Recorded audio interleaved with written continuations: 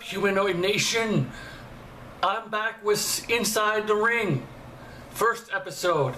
Due to some technical difficulties, Zendor, my co-host from the special edition that I did a while back, will not be doing this anymore due to him retiring from YouTube and because of personal reasons. He may show up later on down the road for little bits here and there, but him as a full-time YouTuber is pretty much done with.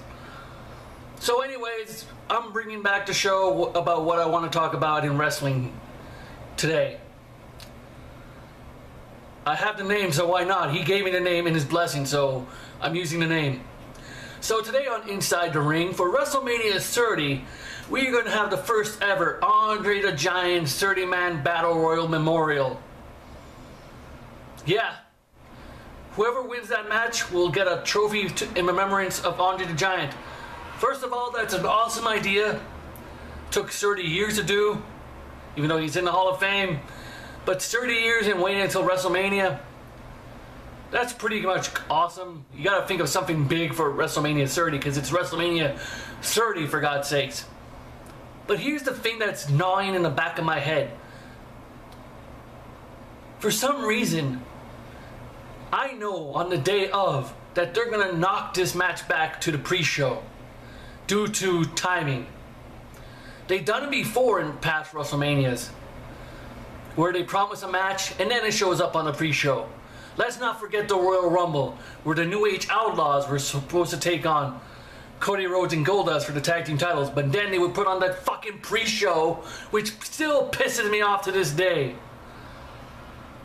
Because look, we have other major matches that they announced right now, like John Cena versus Bray Wyatt, Triple H versus Daniel Bryan, Batista versus Randy Orton with possibility of Daniel Bryan being in that thing. Possibly Shield versus the Wyatt family, 2-on-2. Maybe they haven't announced that yet. But so far they have a pretty stacked card. And to add 30 man in there, I pretty much know that in the back of my head I'm thinking that they will take this match out at the last second. Because why not? It's a 30-man battle royal, doesn't really mean anything. They used to do that a lot in the earlier WrestleManias because it really didn't mean much. Come on, think about it. It really didn't at all. It was just putting guys on the card for WrestleMania. And knowing Vince McMahon, if there's not enough time, you bet your ass the Andre the Giant Memorial thing will not be on the actual pay-per-view, which will suck big time, and I will be majorly pissed if that happens. But anyways, what are your thoughts for upcoming WrestleMania? I'm actually excited for this thing, because like, come on, it's WrestleMania 30. 30 years of WrestleMania. Well, they've been on before that, but like WrestleMania 1 was in like 84, 83. So 30 years of WrestleMania. Hopefully it's good. Hopefully it's not it's not shit. Because there has been some really horrible WrestleManias out there.